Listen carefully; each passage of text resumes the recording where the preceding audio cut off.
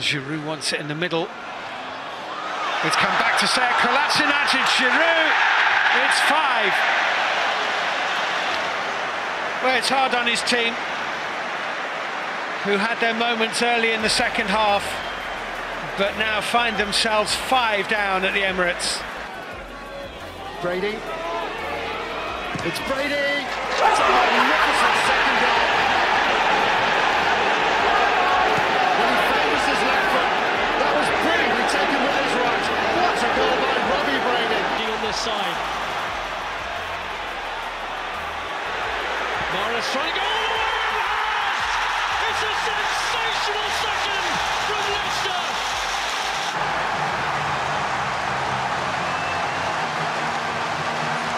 And this is Lingard. And that is a fierce drive and a terrific goal from Ashley Young, once of this parish. The Hertfordshire boy has come home and speared. So many bodies back there, De Bruyne, Raheem Sterling! Oh my goodness! The last kick of the game at the Etihad, and look at the celebrations! Mane did. Nice turn from Sadio Mane. Mane across to Salah, it's rifled in. He didn't need long. It's Young, it's a beauty, absolutely brilliant. Ashley Young is making the show his own. And Mariappa, Jesse Lingard, that's a terrific goal. That is absolutely fizzing football from Jesse Lingard.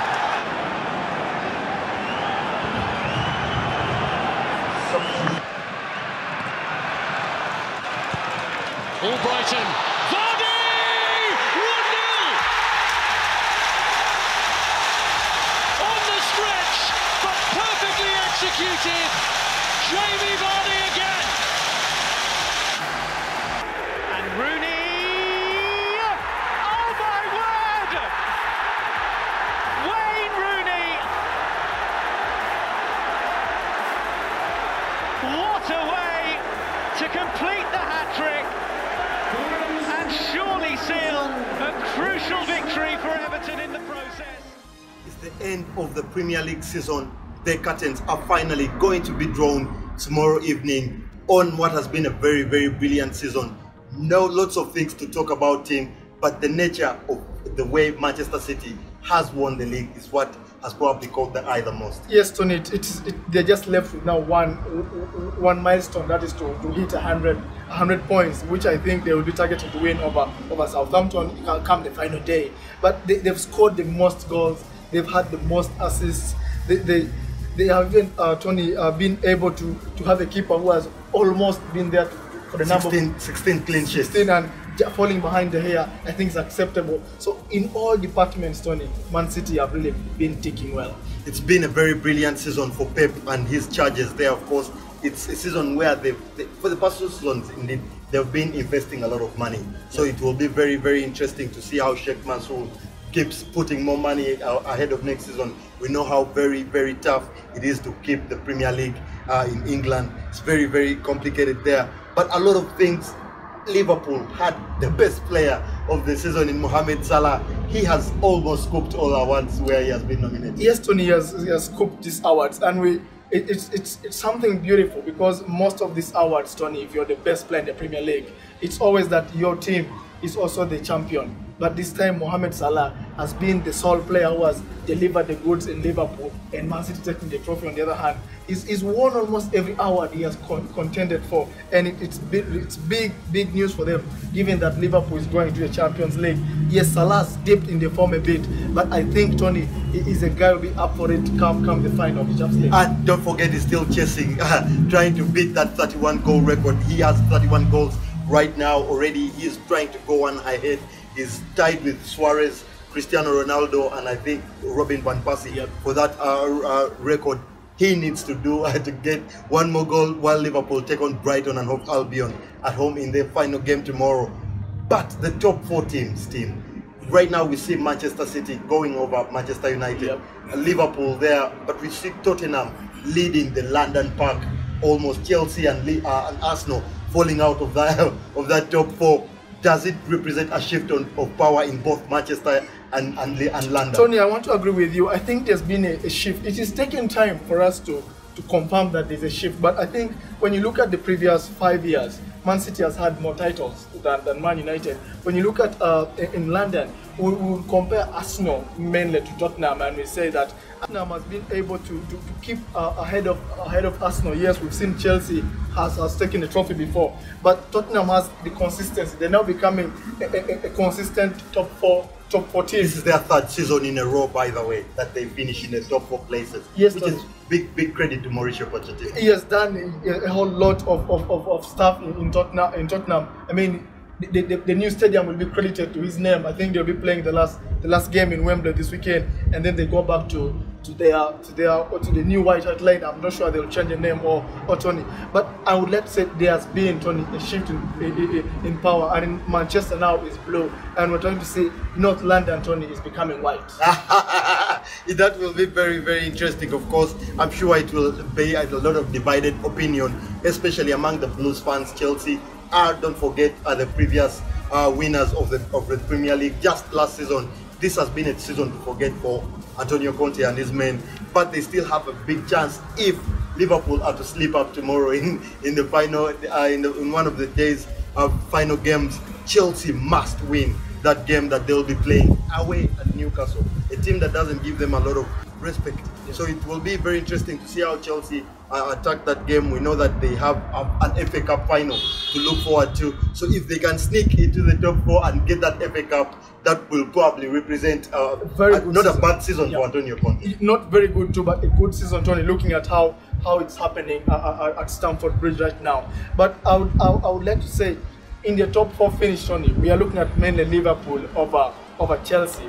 But Liverpool is playing at Anfield against Brighton, and Chelsea is going away to St. James, yes, Newcastle.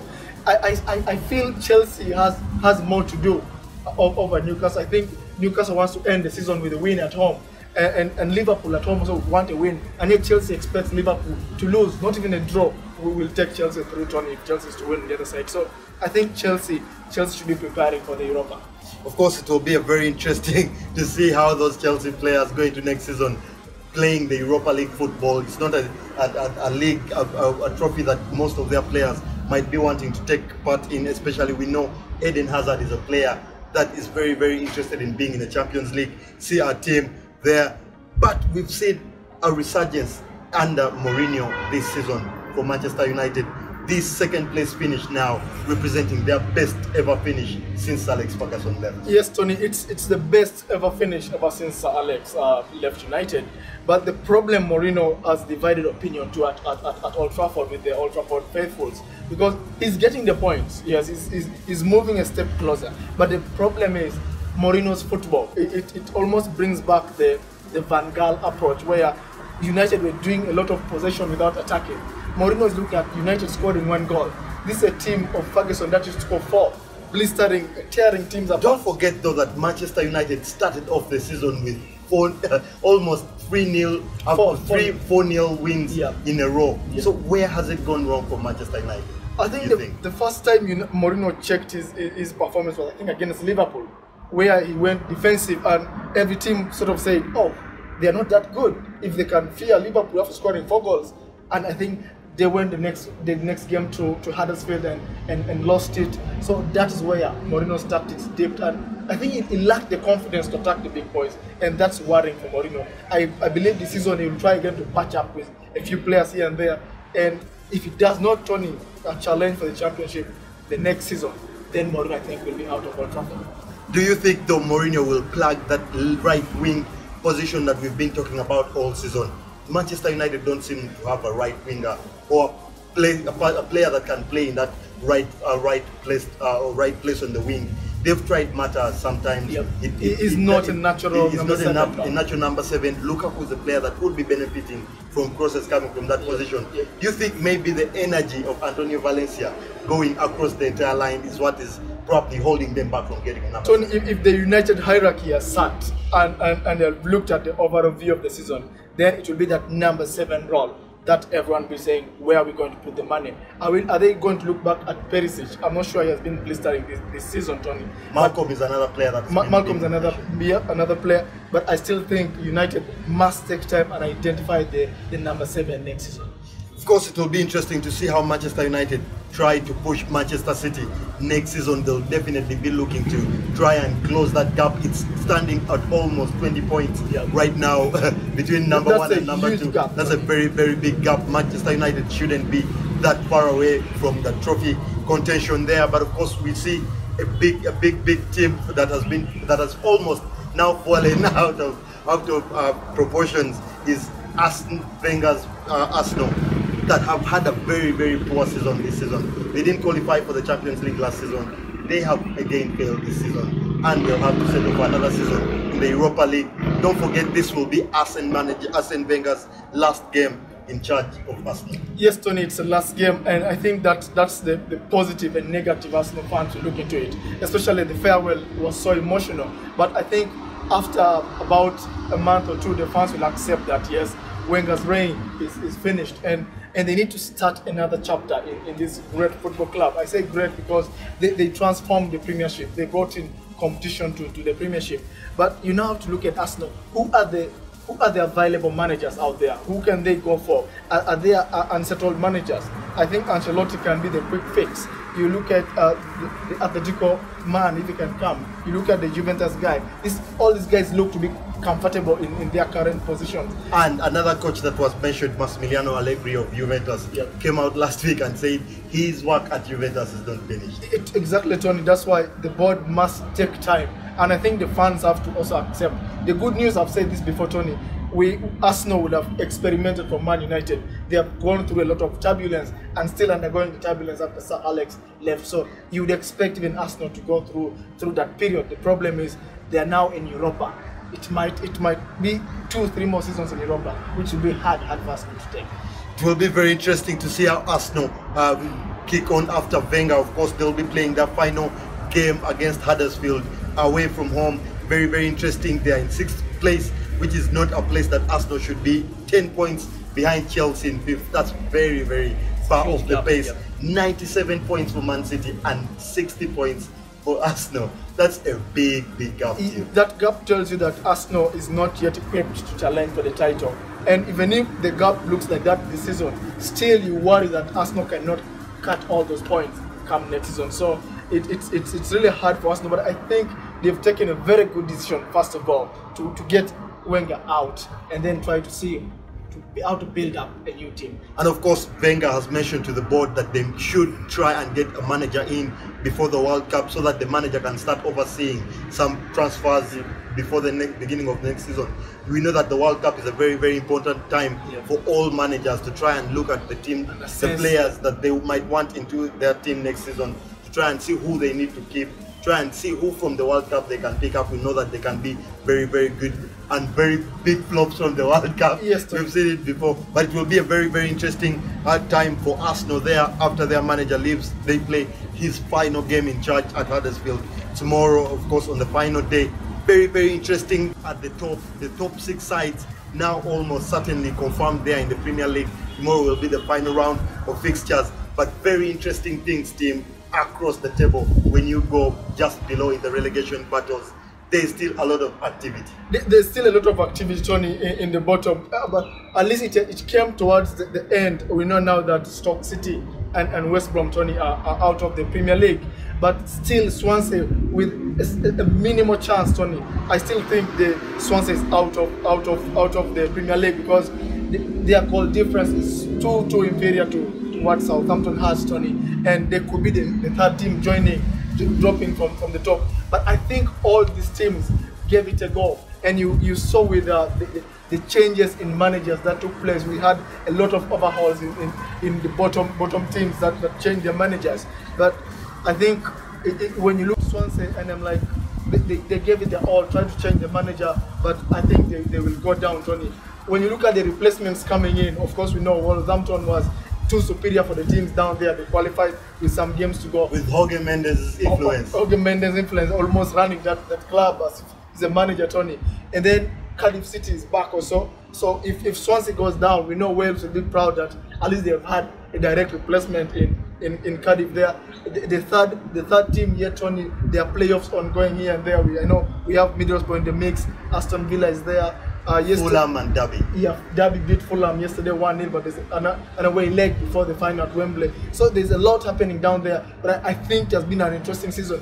And what happened this season, I think, is a caution to the regular Premier League clubs that when the new boys come in, they mean don't take them for granted. Yeah, they mean business, and we're seeing it this season that all the new boys, Tony, have been able to stay, and the regulars are going down. It will be very, very interesting to see how Cardiff and Wolves integrate themselves into the Premier League. We know that Vincent Tan of Cardiff has made it his goal to try and purchase some new players as they enter the Premier League.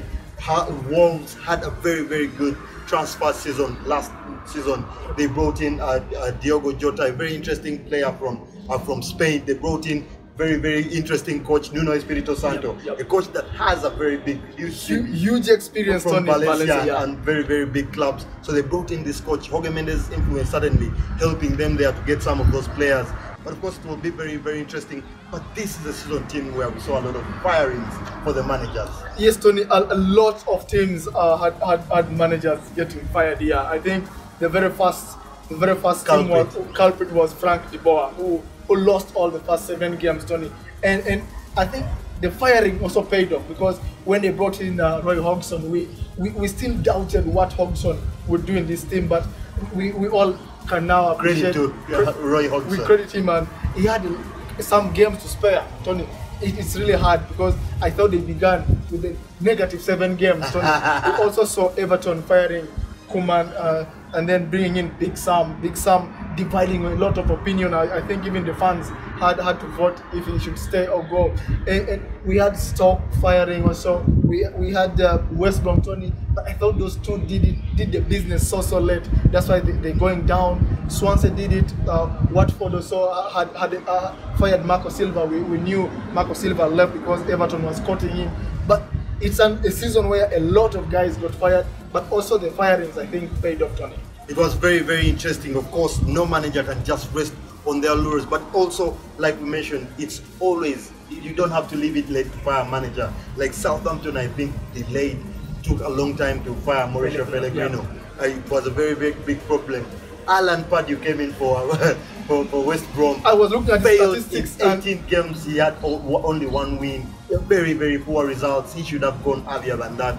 You don't have to wait until the final month of the season to try and steady the ship. We see how well Darren Moore has done. Just imagine an extra month for Darren Moore, and probably West Brom would have been. Yeah, it's a hard one they're going to take, Tony, but it's also a lesson. They say we learn from the past, and it's a lesson for West Brom. Of course, big news there. We'll have a very, very brilliant round of games being played tomorrow. We know Huddersfield will be hosting Arsenal, who are in 6th place. Liverpool host Brighton and Hove Albion in the final game.